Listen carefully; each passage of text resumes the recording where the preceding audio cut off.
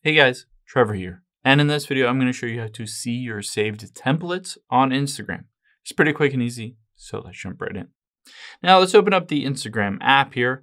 And first, let's navigate to the Reels by tapping the Reel icon at the bottom right.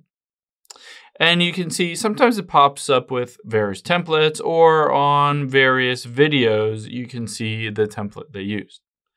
So let's say I go through and I really like this template. I can hit Use Template here, and then the three dots at the top right, and hit Save.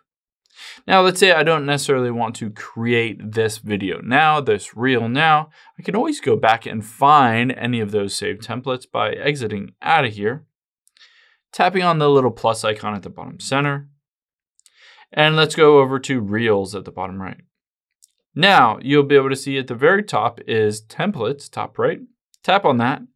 It'll allow you to browse various templates, but also tap on Saved at the top right. And it will show you any of your saved templates here. So you can, of course, go through there. It also shows you your saved audio associated with which reel you save the audio for. So on any of these, you can just tap on the template if you wanted to go back to it, and you can just hit Use as Template, and you can add your own videos, your own music, all of that stuff, and create a similar look and vibe to that previous reel. I hope this helps. If it did, hit the subscribe button down below. It really helps me out.